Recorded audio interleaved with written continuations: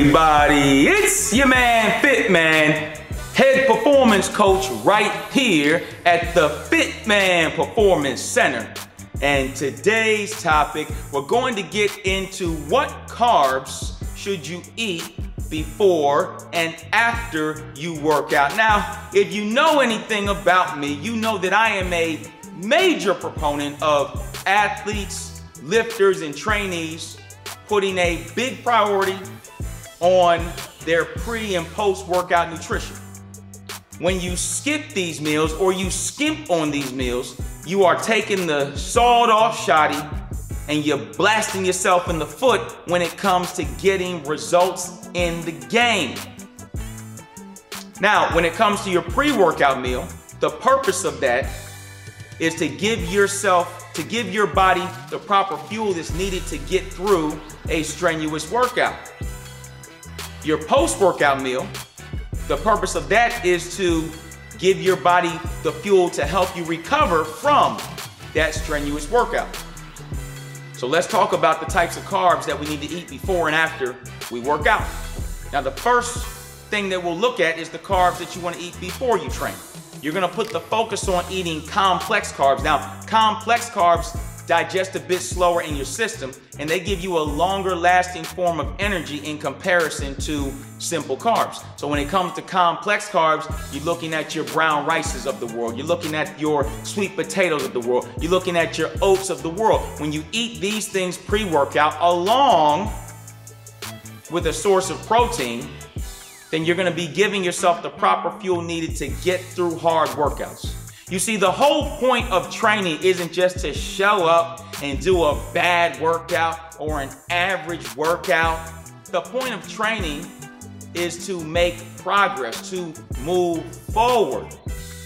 If you show up with no gas in the tank when it's time to train, then I can promise you that all the results and all the hope you had is just going to be going down the drain. So you've got to really put a focus on eating the right foods and eating the right carbohydrates before you work out.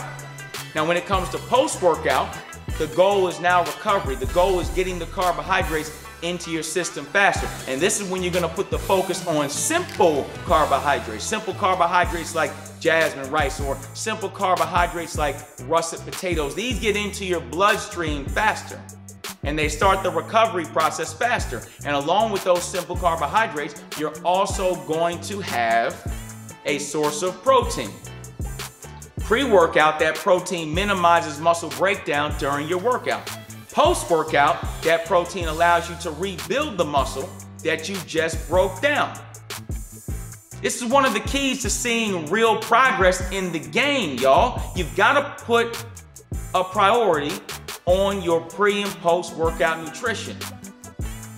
If you're eating nothing going into a workout, then it's a waste of time. If you're eating nothing after your workout, it's a waste of time. You're making it much harder to see the results that you want to see. You cannot separate nutrition from the results that you want to get in the training game. You've got training, you've got nutrition, and you've got recovery. They're all tied together. You can't separate one and just not do it, or do it at a poor level and expect to have great results. So what I'm gonna do to help you out, I'm gonna put a link in the description of this video. I've got an article on this exact topic. What carbs should you eat before and after you work out? I want you to check that out. I'll leave another link, the simple meal plan for fat loss. I want you to check that out. And when you start to maximize your nutrition and really start to focus on it, and really start to see that it is an important part, whether you are trying to build muscle or lose body fat, then you're gonna start to see the results that you want to see. Stop settling for bad workouts. Stop rushing to the gym on no gas. Give yourself more time in your day to allow yourself to have that pre and post workout meal. You may need to take your lunch or take your pre-workout meal with you to work, and take your post-workout meal with you to work. Yes, it's gonna require you to do some extra cooking at home, but guess what?